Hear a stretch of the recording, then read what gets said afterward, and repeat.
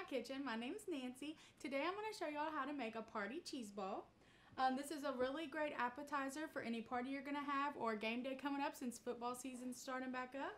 The ingredients you'll need are very few and simple. You'll need some cream cheese, some green onions, dried beef, Worcestershire, and salt. Okay, and you want to make sure before you get started that your cream cheese is softened so it'll mix well with everything. So all we're going to do, you're going to mix in your green onions and half of your beef, because we're going to roll the cream cheese and the beef, so the beef's on the outside too. But you just want to put about half in the actual cheese ball. So that looks about good. Oh, and add our Worcestershire and salt.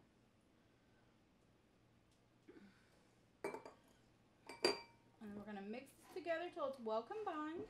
And like I said, this is a great appetizer for any party. I make this a lot.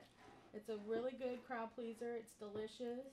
And it's really simple. You can make this the day before or a couple days ahead of time. And it can just sit in the fridge. Okay, and once you have everything nice and combined, you kind of want to roll it all together to make a ball. So we can roll it into the meat. So I'm going to try and roll it into a little ball already. Gonna get a little messy. Okay.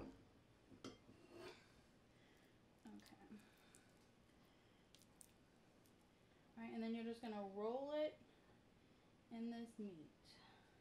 And like I said, you can use any meat you like. If you like pastrami, salami, you can even do pepperoni, but this is just some regular, just dried beef.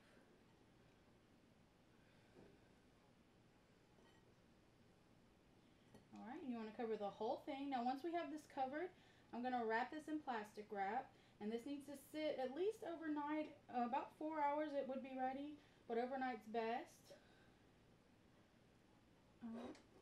Alright, and I'll show y'all what this looks like when we get to the next step. Okay, so our cheese ball's been in the fridge for about 6 hours. So we're going to serve it up.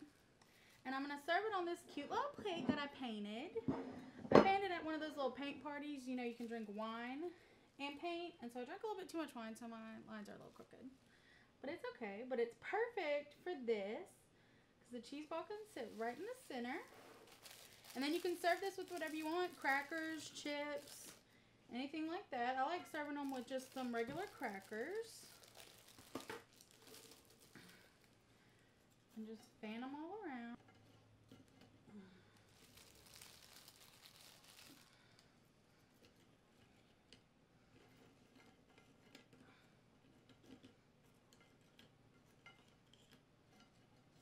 Now this isn't picture perfect.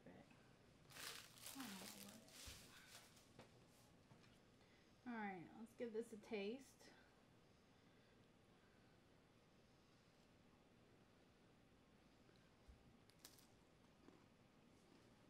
It's so tasty. Really delicious. It's creamy. It's salty with the beef. It is the perfect combination. It's everything you want in a cheese ball.